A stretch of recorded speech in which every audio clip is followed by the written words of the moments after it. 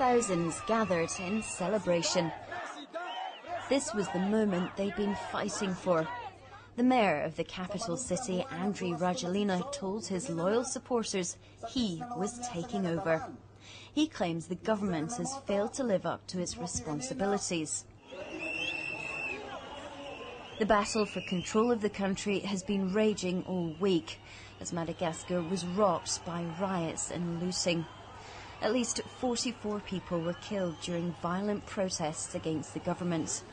A small group attacked the headquarters of the state TV and radio stations. At least one protester was shot dead, the opposition blaming security forces. On Tuesday, at least 25 bodies were found in the remains of this department store.